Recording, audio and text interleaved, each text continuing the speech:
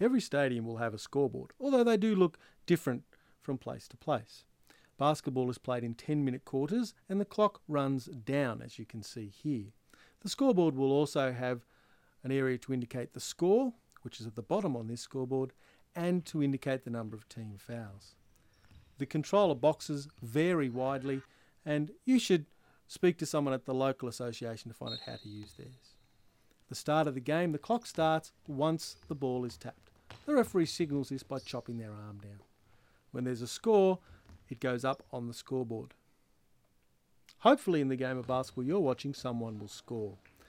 When they do, the umpire will signal how many points need to go up. That was a 2-point shot, and the clock keeps running. Here is a 3-point shot.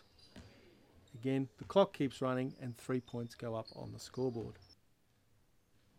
There the referee signals 3 points made. Many times during the game, the ball will need to be thrown in from the sideline. The clock starts once the ball is in the control of someone on the court. Here we see the clock starts once the yellow player has the ball. It stops when the violation is called. The situation's a little different on free throws. At various times during the game, the umpire will award foul shots or free throws to a player. They've called a foul, so the clock stops. The clock starts once someone on court has touched the ball. Here the player is taking one shot and makes it. The clock still does not start. Once the ball is thrown in, then the clock starts. Violations happen quite commonly in a game of basketball.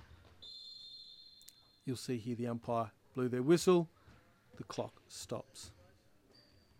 In many local competition games, they have their own timing rules, so check to make sure the rules we're talking about here are the fully timed rules. As the ball is thrown in, the clock starts when the ball is touched. Here we'll see yellow throw the ball in. At the end of the quarter, there will sometimes be dispute as to whether the shot was taken before or after the clock stopped. So you should be aware of how much time is left on the clock. Here we see the umpire signal the end of the quarter. In most stadiums, there'll be a 1 or 2 minute break between quarters, and this is put up on the clock. How the actual controller works for the particular scoreboards at your stadium may differ, so you'll just need to ask someone, how do I reset the time down to 2 minutes? Team fouls are also reset back to 0 at the end of each quarter, and timeouts are reset at the start of the second half.